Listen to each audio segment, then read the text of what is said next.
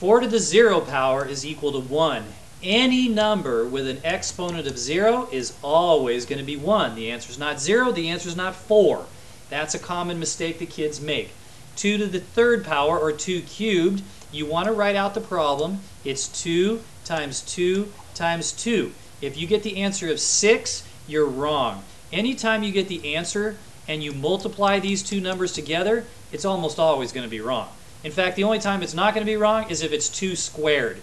Every other problem you're going to get it wrong if you multiply these two numbers together. You have to do two numbers at a time. There are no shortcuts. 2 times 2 is equal to 4, and then 4 times 2 is equal to 8. What is the square root of 36? You do not write the answer up here. Do not write it there. The answer goes out here to the side.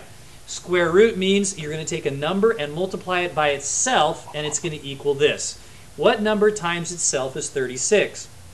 Well, 1 times 1 is equal to 1. 2 times 2 is 4. 3 times 3 is 9. 4 times 4 is 16. 5 times 5 is 25. And 6 times 6 is equal to 36. So the square root of 36 is equal to 6, because 6 times itself is equal to 36.